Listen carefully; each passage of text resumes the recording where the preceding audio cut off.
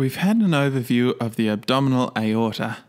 Now let's take a closer look at the celiac trunk, with its surrounding organs in place. The first branches move in 3 directions and, as is the case for most vessels in this area, are named for what they head towards. To the anatomical left we have the spleen, so here is the splenic artery.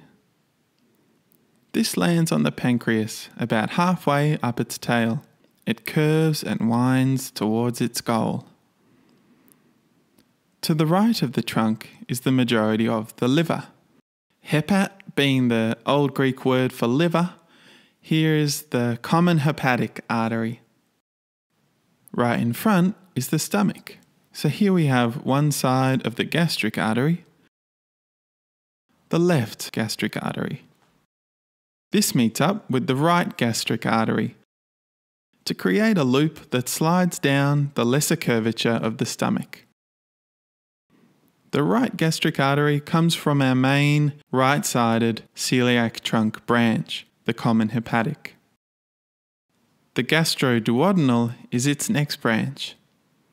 It runs from the gastric pylorus to the proximal part of the duodenum. The great majority of peptic ulcers occur in this part of the duodenum. If the ulcer gets bad enough, this is the artery at risk of rupture. While it's in that area, it shoots off a few smaller branches to its neighbour, the head of the pancreas. Remember, the head of the pancreas is snuggled tightly into the curve of the duodenum. So here we have the superior pancreatico-duodenal arteries. You may know that the greater omentum hangs off the greater curvature of the stomach. The old Greek word for omentum is epiploon. These arteries folding around the greater curvature of the stomach are thus gastroepiploic arteries. The left one comes off here from the splenic artery. It meets up with the right gastroepiploic, which comes from the gastroduodenal artery.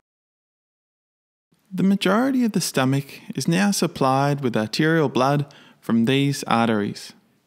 There's a bit missing up here though, which is taken care of by the short gastric artery, popping off the splenic just before it reaches the spleen. The other arteries branching from the splenic all supply the pancreas, which makes sense given its location. These have various names which usually aren't taught in a basic anatomy course, so we'll leave it there. The last organs to be supplied are the gallbladder, and the old Latin word for bladder is cystus. So here we have the cystic artery, and then the liver, which is supplied by the proper hepatic, which branches into right and left hepatic arteries. The locations and names of these arteries is logical if you consider the arrangement of viscera in the area. In the human body, form reflects function. So once you understand the relationships of the organs, your understanding of the vessels will follow. Thanks for watching, hit subscribe, and we'll see you next time.